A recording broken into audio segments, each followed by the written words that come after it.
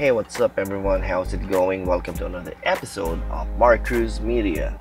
If you are new to this channel, thank you for visiting. This channel is all about video production, photography, and drone tutorials. And in this video, you can clearly see that we are inside After Effects because I want to share with you how I fixed and saved this would-be introductory shot to one of our car review videos. This is the raw footage, and let me play it for you.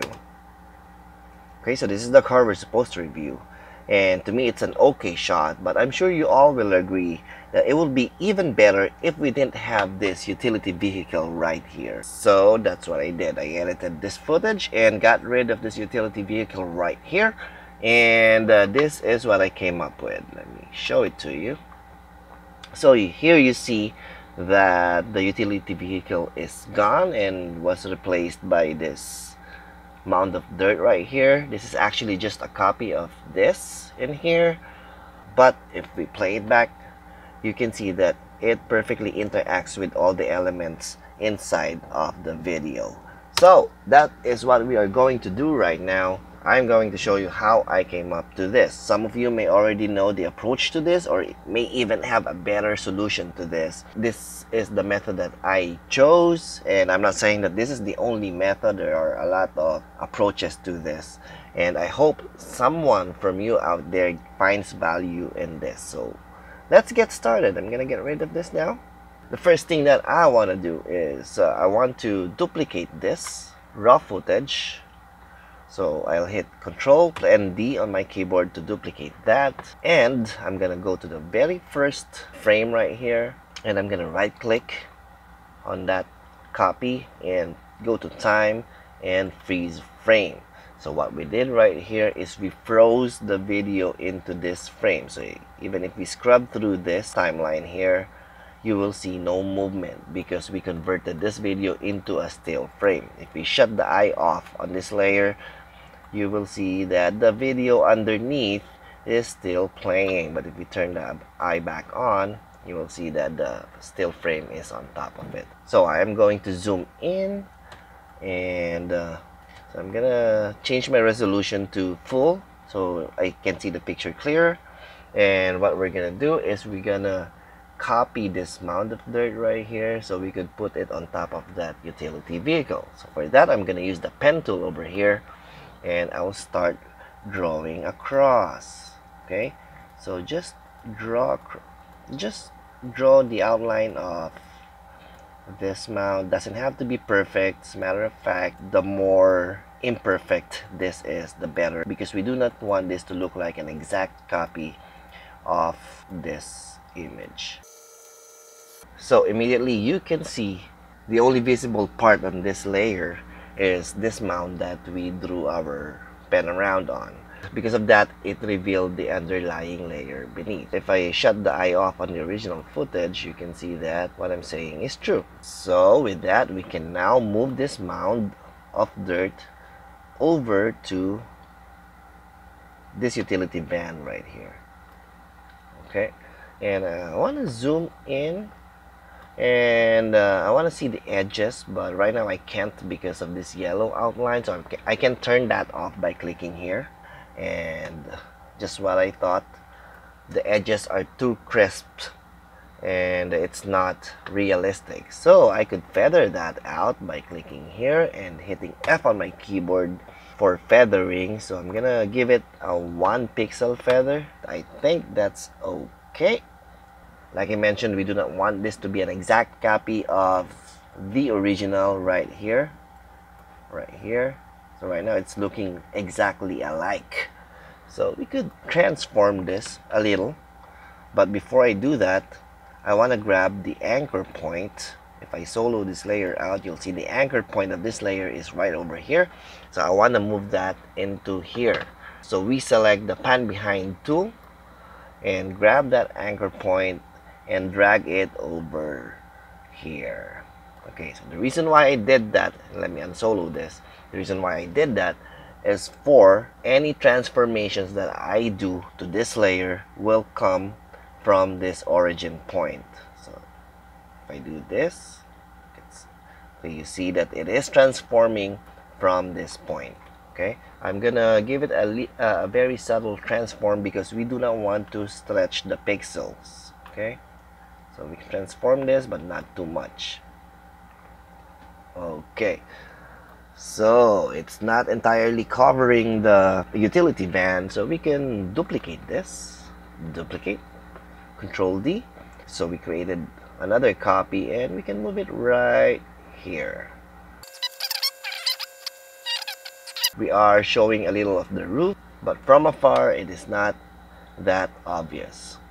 Okay, so we're okay with that. Alright, so that's it. Thank you for watching, and I'll see you again. No, I'm just kidding. So we are not done yet, because if you scrub through the timeline here, you see when this vehicle drives over, you will see the mound of dirt overlaying on top of the vehicle. That is because we have this layer on top of the original footage in here, but we cannot put them under the footage because the entire screen will cover them up. So this is what we're gonna do. Again, I am going to duplicate this original footage, Control D, and then just where it is about to drive over the mounds. And let me switch to quarter resolution here for faster rendering. So just where it is about to run over the mounds, and I'm thinking it would be here. Let's switch back to full. Okay, so in here, this is frame 158. I'm gonna cut this by pressing Control, Shift, and D to duplicate and split, and I'll get rid of this first half here, hitting delete. Okay, and up until the end of this frame, we are going to create a copy of this front end of this vehicle. From frame 158 up until the end of this footage, we're going to create a copy of the front end of this vehicle that we could overlay on top of these mounts. Let me show you how we're going to do that. If you are familiar with Photoshop, we could create a mask around the front end here, and that should fix it. But since we are dealing with a video here, which is a series of frames, that would mean we will need to create a path for each of those frames. So imagine from 158 from up until frame 200, 205, that is a lot, almost 50 frames. So there is an easier solution to that, and that is why I chose to do it inside After Effects. That is this tool right here, the Rotobrush tool. Rotobrush. Okay, Roto stands for Rotoscoping. Rotoscoping, guys, is masking a series of frames in videos, and it is a really tedious job. I'm not an expert on it, and luckily I have this tool right here, Rotobrush, in After Effects. And the way it works is like this. We want to go inside this layer right here, so we double click here. So now we are working inside the layer and not the composition. This is the composition and this is the layer, so pay attention to your tab right here. Okay, so we can zoom in and then position the front end like so, and brush along. We can increase the size of the brush by holding down Control and clicking and dragging upwards and downwards to scale it down, upwards to upwards for a bigger brush. So I'm gonna paint over what I want to be masked. So I'll start right here. You don't have to be really precise on this because there's another step that we're gonna do after. So I want to include this tire right here, and if you let go of the mouse, it will create a mask of what it thinks it should be masked, if that makes sense. Okay, so this pink outline in here is our mask, but it is including a lot of unwanted surfaces like this one. So we could hold down the Alt key on the keyboard, and you can see that the brush turned from green to red, so meaning we could subtract this area right here, and it did. So this one too, but I'm gonna decrease my brush size first.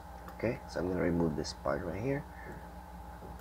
I don't want that, but I want this. I want this edge right here. Okay, there. And this, I don't want this. I don't want this either. I don't think the top of the hood here matters because our mound stands up until to this height.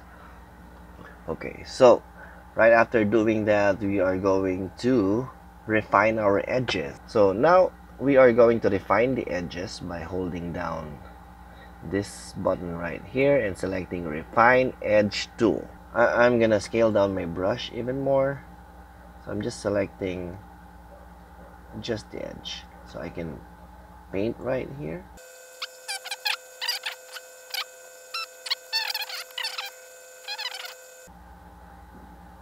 Okay, so that looks good. If we go back to the composition and solo this layer, this is our selection. Okay, so let's go back to the layer here. I want you to pay attention on this part right here. You can see this gray area here. This is the area, or this is the portion of the video where the rotoscoping effect takes place.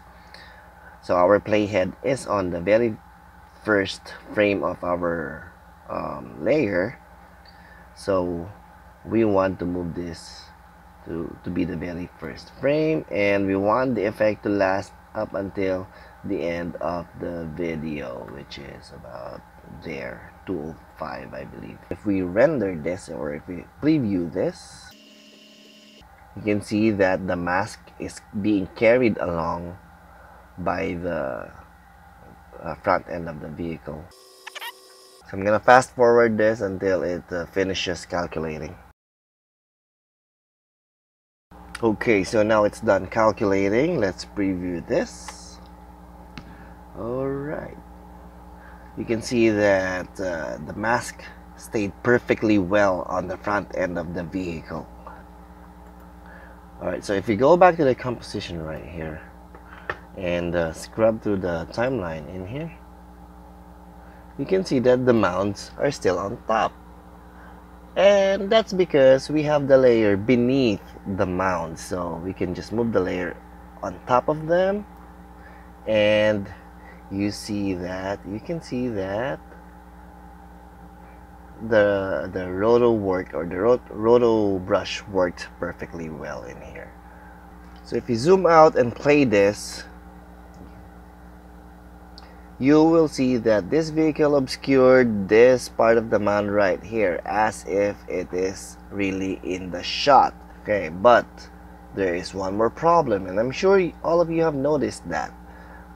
As the dust went around, about on this part right here, since these mounts are on top of the original footage where the dusts are, the color of the mounts pretty much stayed the same, whereas it shouldn't be, because there are dusts flying around. So we want to add haze on top of them, and to do that, this is what I'm going to do. I'm gonna select both of the mounts right here, and I'm gonna press Ctrl-Shift-C on my keyboard to pre-compose this so that I am only working with one layer. So I'm gonna name this mounds. Okay, so now we have them on a single layer. So what we want to do is to animate the exposure of these mounts as if there is haze on top of them. Okay, so I can, on here, where's my effects panel here? I think this is presets. Okay, effects and presets. So on here I could type in curves, okay, and drop this onto the mounts layer. Okay, so about in here, there, about there, I'm gonna press the stopwatch on the curves effect, and then probably up in here. I could brighten this up right there, and okay, and we want it to go away as the dust settles down. And in this shot, the dust settles down. Okay, I'm gonna select this layer here and press E on my keyboard so I can see where the keyframes are. Okay.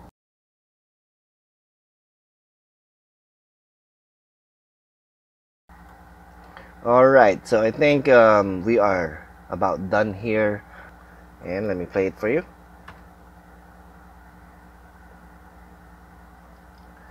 Okay. Alright, so I hope you guys learned something new in here.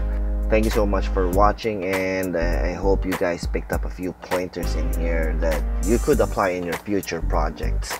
That is all for this week, and I'd love to see you all again in my next content. See you.